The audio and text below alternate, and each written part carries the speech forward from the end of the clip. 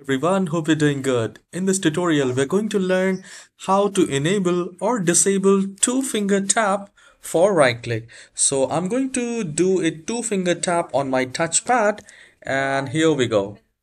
We have this right-click here. So you just need to do a right-click in the start icon and then go to settings. And at the left-hand side, we need to select the second option, Bluetooth and devices. This will work on Windows 10 and Windows 11 both. So once you have selected Bluetooth and devices, just scroll down at the right hand side. You will find touchpad, taps, gestures, scrolling and zoom. So I'll click on that.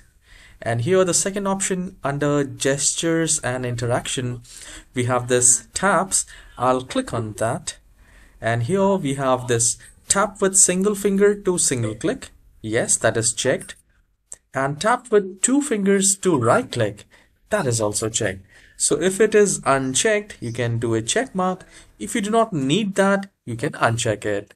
So this is how you can enable two-finger tap. To do the right click. And I hope you have enjoyed this very short tutorial. Please hit the like and subscribe. I'll see you in the next tutorial. Have a wonderful day. Take care.